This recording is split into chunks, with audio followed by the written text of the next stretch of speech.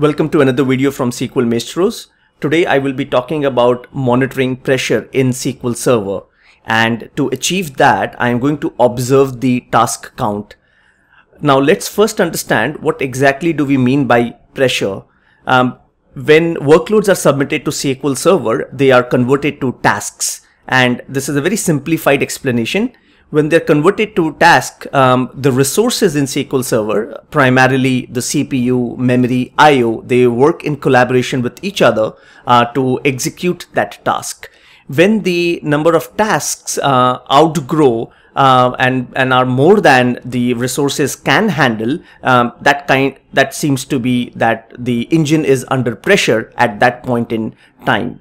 There are many ways on how you can monitor pressure in SQL Server, and of course my favorites are DMVs, dynamic management views, and there are many of them. So in the upcoming demo I am going to show you how you can use some DMVs. Rather, in this demo I'm only going to show you one of the DMVs and important columns that can be used, the data items, to observe the task count, and if the task count is considerably more than a certain value, that could mean that SQL Server is currently under pressure. Action time, let's jump to demo. Let's get started with the demo. I am going to use the DMV, select star from sys dm underscore os underscore schedulers. So this is a DMV which I don't see quite often in troubleshooting scenarios. I mean, I don't see developers DBs using this one quite often, but this has some good information that you can use in your troubleshooting endeavors. So let's go and execute this. You can see the scheduler address, the scheduler ID. This one is important for you. These are internal use, and that's why you will see that they say that status as hidden online. I have 8 cores right now here, so you can see the scheduler ID from 0 to 7 on my laptop. And let's go and look at some important columns. So as I keep scrolling on the right, a lot of data, just like any other DMV, and this current task count is important for me. As of now, when this DMV was executed, at that point of time, each of these schedulers has these many tasks scheduled on them. That was the current task count. This column is important, runnable task count, which is how many tasks are currently in the runnable queue, which means they are ready to run, but they have not got a scheduler assigned to them. So they are kind of waiting. They're not waiting for any specific resource. It's just that they are waiting for their turn on the scheduler. And thankfully there is no pressure right now on SQL Server, and this is what I mean by pressure, which means my runnable task count is all 0 and SQL Server is sitting pretty happy and healthy.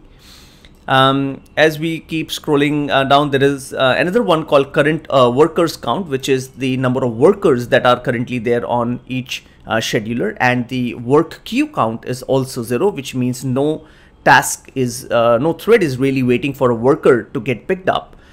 So this is also good. And then there is another one called pending disk IO count. So that's also sitting nicely at 0, which means right now at this point there is no disk pressure as well.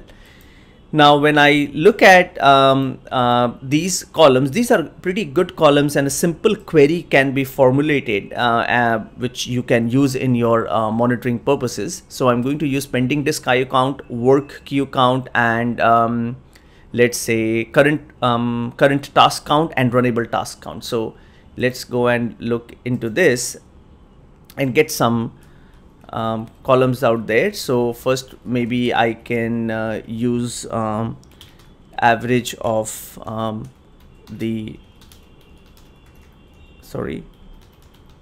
current task. So let me do this one. I will let me take current task count as one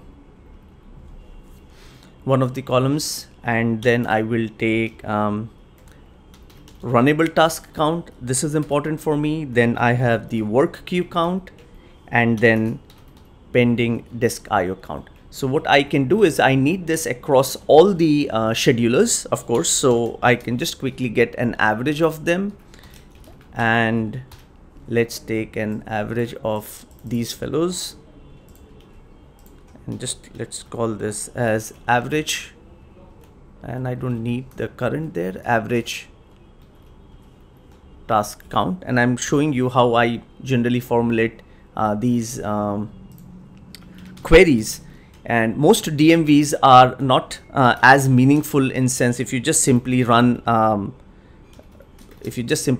with select star. You just need to make sure that you write a meaningful query. So we got the runnable task count, average runnable no, I should make it runnable task count. That was perfect. And then I will take an average of work queue count as well, average work queue count as average work queue count, and then we'll take the average pending discount. A simple query, and you can always baseline such queries, in sense you can periodically record this data, which is not really very difficult. You can make a baseline database. In another video I would try to show that also to you. And from schedulers, and we should make sure that where our scheduler ID is less than 255, because I want to get rid of those other hidden ones that are used for internal purposes. And now let's go and execute this, and you can see that the average task count is 7, and we're pretty nice at 0, 0, 0, because there's absolutely no pressure.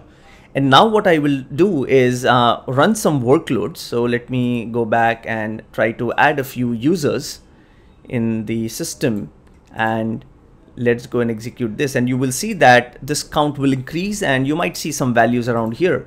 So let's go and run this, and now you can see that average task count has increased. So at that point in time, across my 8 cores, we have a total of, let's say, 19 tasks running, and about 11 of them waiting in the queue.